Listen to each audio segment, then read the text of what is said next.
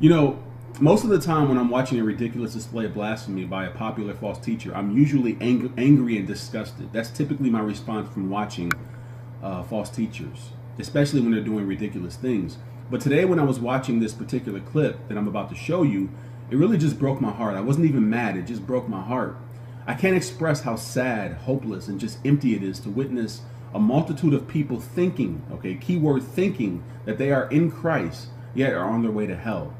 Okay, do you know how sad that is to believe you are of God, and the whole time the hatred of God hangs over your head like a bucket that's filling up with water every single day until it eventually tips over?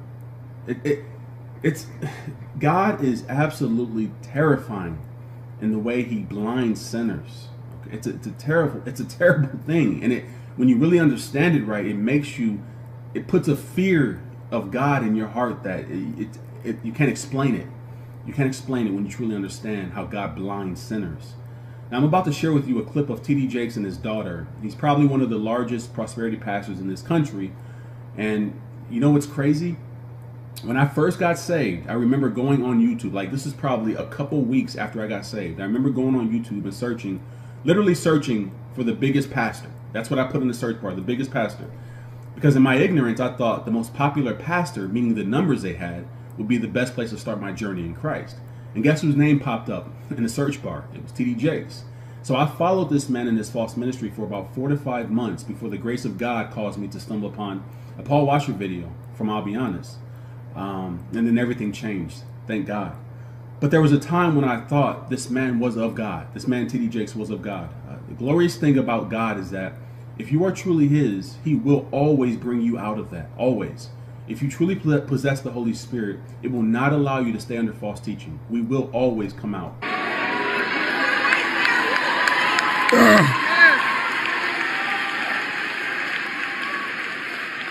I want you to kneel on this altar. For it is not by might, nor by power, but by my Spirit, saith the Lord.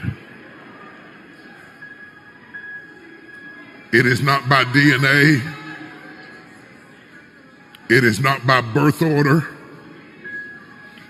It is not by favoritism or nepotism. If I did not know that the hand of the Lord was on you, I would never do this. As Samuel's horn of oil anointed David, I so anoint you.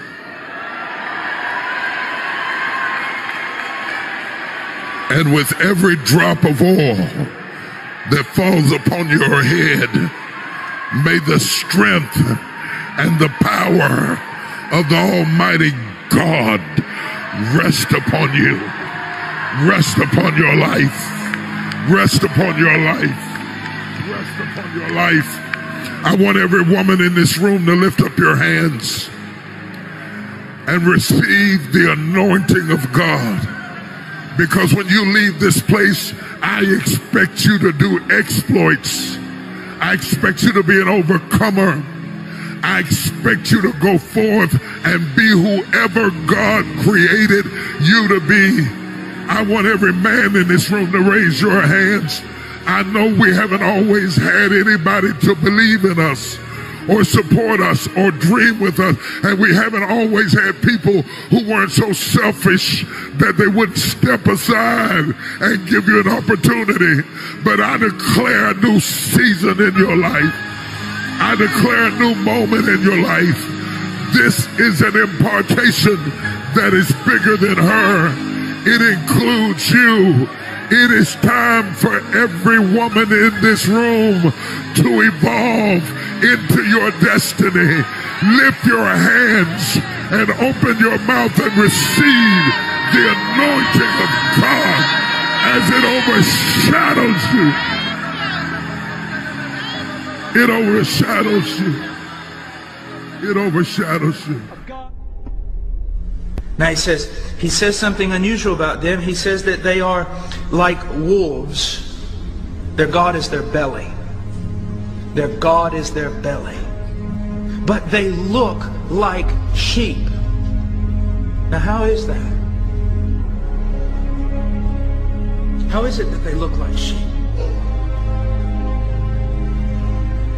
By their flattering, smooth speech that in an age of tolerance makes you think that they are the men most full of love. They will never contradict. They will never create a scandal. They will never be offensive. They will never speak forth things to anger men. But they have the smooth tongue of a serpent, and they flatter men, and they give carnal men exactly what they want. Now let me tell you something about false teachers. You think so many times that people fall prey to false teachers. And that, in a sense, can be true at times. But I think the dominant theme in Scripture is just the opposite. False teachers are God's judgment on people who don't want God, but in the name of religion plan on getting everything their carnal heart desires. That's why a Joel Osteen is raised up. Those people who sit under him are not victims of him. He is the judgment of God upon them because they want exactly what he wants, and it's not God. And you can line them all up along with him. That's where it is. Because let's go over. Let's just look for a minute at 2 Timothy.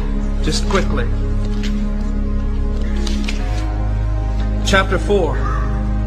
Verse 1. I solemnly charge you in the presence of God and of Christ Jesus, who is to judge the living and the dead, and by his appearing and his kingdom, preach the word. Now, when he says preach the word, what does he say? He follows it up with, be ready in season and out of season to reprove, rebuke, exhort. Notice that that is not what these preachers do.